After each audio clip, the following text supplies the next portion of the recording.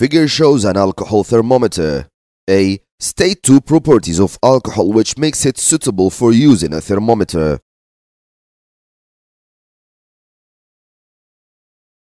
The most two well-known liquids that are used in thermometers are mercury and alcohol, and any liquid that will be used in a liquid-in-glass thermometer must have some special properties. Among these are: has high expansivity, so its expansion by heating and contraction by cooling can be easily observed. Number 2, has linear expansion, so it expands uniformly over a wide range of temperatures. Let's see what does the mark scheme add. You can say expands uniformly over required range. This is what we say linear expansion. You can say remains liquid over the required range, or expands more than glass, has high expansivity or expansion. Another answer is has reasonably low specific heat capacity. The concept specific heat capacity will be discussed later in this chapter. Another answer is that you can say it's relatively non-toxic, or low freezing point or melting point, or measures low temperature. Some answers will be ignored, like reacts to small temperature changes. You can talk about expansivity instead of this. Another thing that will be ignored is to say high boiling point.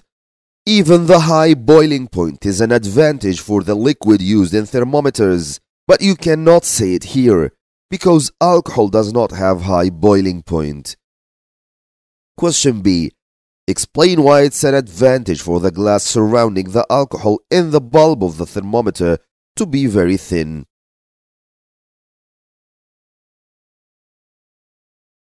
Let's see how does the thermometer work. This thermometer is used to measure the temperature of vapor above water.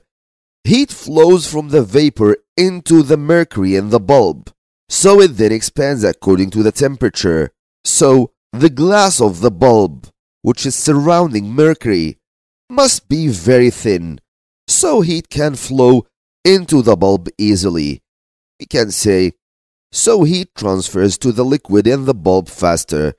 The mark scheme also adds more things. Allow faster flow of heat to or from alcohol, or allow faster response to temperature change, or because glass is a poor conductor, good insulator, so need to be thin for fast response.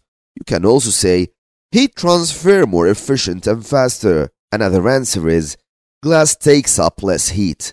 Any reference to sensitivity will be ignored because sensitivity isn't how fast the thermometer will respond to temperature changes.